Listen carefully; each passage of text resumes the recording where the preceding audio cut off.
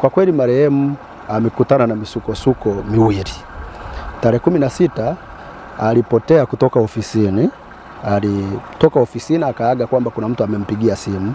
Hizo ni taarifa ambazo tulipewa na watu wa ofisini. Basi hakawa kurudi. Sasa mtu mzima kukonfirm kwamba hajapatikana ni pale ambako hajarudi nyumbani. Yaweze kawa mchana ukasema mtu hajapatikana. Kwa hiyo tarehe 16 jioni akurudi nyumbani, tukasubiri labda ngoja tusubiri asubuhi, na asubuhi hakuonekana nyumbani wala kuonekana ofisini. Kwa hiyo tukamaki, tukatoa taarifa polisi kwa kushirikiana na watu wa ofisi. Kwa hiyo tarehe 17 hakupatikana. Tarehe 18 alfajiri. Tarehe 18 alfajiri alionekana nyumbani. Alikuja nyumbani, sisi tuliona anafungua geti. Akaingia ndani, basi tukampokea, lakini baada ya kufika alieleza kwamba anajisikia vibaya, tumbo linamuuma na ameharisha sana na kutapika. Sawa. Sisi tulichokifanya tulimpeleka hospitali. Tulimleta Muhimbili, akapata matibabu, na baada ya kuwa amepata matibabu siku ya Alhamisi, basi Ijumaa alienda ofisini kwake, na kwa sababu tulishafungua taarifa hii polisi waliomba kwamba wanataka kuonana naye. Lakini Ijumaa siku haikutosha. Ikawa siku imeisha kabla hatujaenda polisi, aliishia tu kuonana na watu wa ofisini. Sasa siku ya Jumamosi na Jumapili ilikuwa ni sikukuu. Sasa Jumatatu tulienda kwa ajili ya mahojiano polisi. Ile taarifa tulifungua Central. Sasa baada ya kuwa tumefungua ile taarifa Central, na Jumatatu kumbuka tulienda na mtuhumiwa mwenyewe kwa ajili ya kuhojiwa. Baada ya kuwa amehojiwa na polisi, ikaonekana tukio lililomkumba zile siku karibia ambazo alikuwa aonekani siku karibia 3 hivi, tukio lilimkuta Sinza pale kijiweni kwa yeye alivyokuwa anaeleza. Kwa polisi pale wakaona kwamba hii kesi inapaswa ihamie kituo cha polisi Magomeni. Kwa hiyo tukatoka Magomeni, tukatoka Central tukaenda kituo cha polisi Magomeni. Baada ya kwenda kituo cha polisi Magomeni, pale lilifunguliwa jarada la uchunguzi baada ya kupata maelezo yake, ambayo hiyo ni siku ya Jumatatu. Siku ya Jumanne alirudi tena polisi kwa ajili ya mahojiano. Siku ya Jumatano hakwenda polisi wala kwenda kazini kwa sababu mama yake yuko nyumbani pale. Alimleta Muhimbili kwa ajili ya matibabu. Mama yake yupo, ni mzee sasa, kisha kuwa mzee na magonjwa nayo ni mengi. Lakini siku ya Alhamisi alienda ofisini kwa shughuli zake za kikazi, yani Alhamisi ya wiki iliyopita. Na vile vile alikuwa na appointment ya kuonana na polisi kule Magomeni kwa ajili ya mahojiano, kituo cha Mbulahati.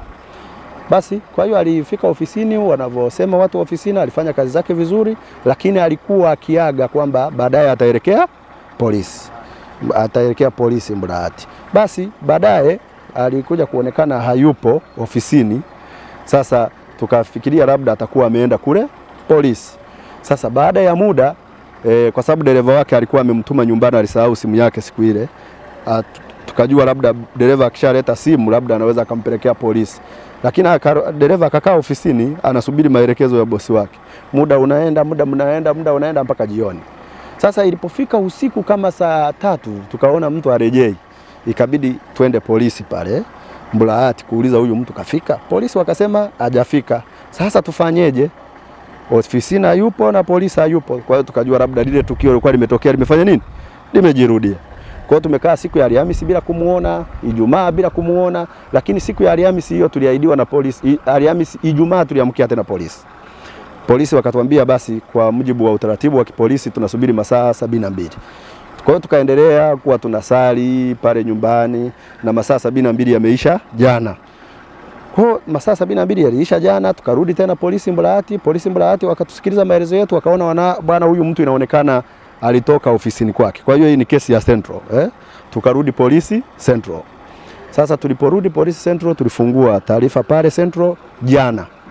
Sasa baada ya kufungua taarifa Central na kwa sababu ulikuwa umeshapita, tulivorudi nyumbani baada ya kuongea na ndugu jamaa na marafiki, tukakubaliana kwamba tufanye press leo asubuhi, na tulipata press organizer. Tulikuwa tunataka kufanya hiyo press saa 4 kamili pale New African Hotel.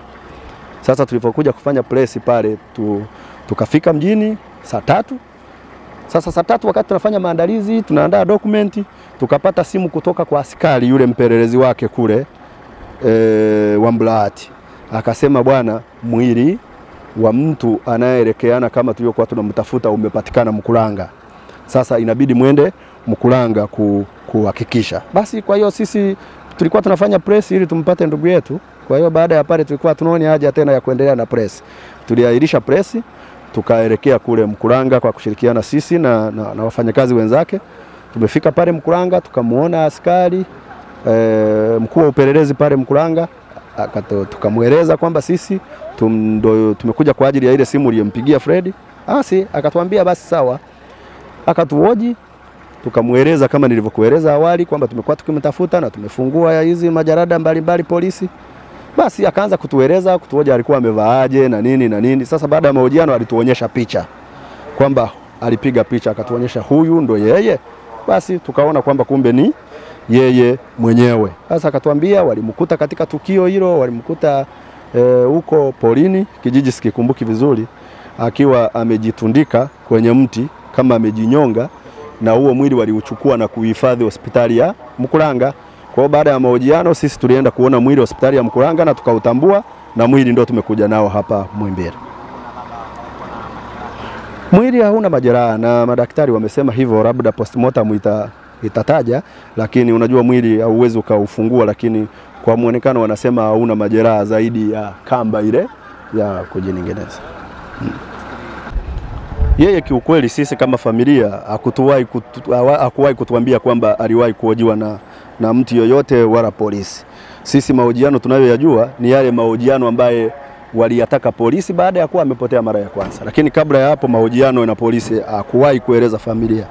Taarifa tunasema kwamba mara ya kwanza alirejeshwa nyumbani na watu wasiojulikana, labda hao watu ambao kuwatambua watu kutoka wapi, na labda alikuja na gari, labda magari ilikuwa inasemeka kwa namba gani?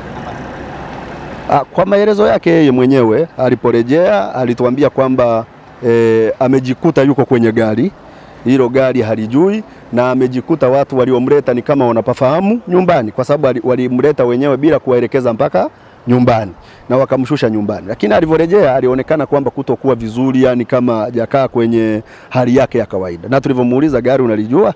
Akasema gari silijui, isipokuwa ninachojua ni kama gari ndogo aina ya saruni. Wakati wa uhai wake alikuwa alisia katika moment hiyo labda kwamba sikupokea simu yoyote ya vitisho kwa watu wote. Kwa kweli hapana, hakuwahi kueleza kitu kama hicho kwamba aliwahi kupokea simu. Hakuwahi kutueleza. Na baada ya tukio hili tumezungumza kama familia, kama kuna mtu ana taarifa kama hiyo, haikuwahi kuwepo. Marehemu ameacha mtoto mmoja wa kuzaa, lakini marehemu alikuwa ni mkarimu sana na watoto wengi wa kulea, nikiwemo mimi mwenyewe. Msiba utakuwa nyumbani kwake Kinyerezi. Labda namna ya kwenda pale, unafika kanisa la Lutherani, kituo pale Mbuyuni. Wakati unatoka kanisa la Lutherani kuna njia ya kwanza kwenda kushoto, utaona hoteli ya Ngekili. Tunaamini katika maeneo hayo ukiuliza msiba uko wapi watakuelekeza na unaweza kufika. Kwa hiyo tunategemea kukusanyika jioni ya leo, kwa sababu taarifa zenyewe ni za leo na mwili ndo tumeufikisha hapa Muhimbili. Nadhani tutakuwa na taarifa zaidi baada ya kukusanyika nyumbani. Asante, nashukuru.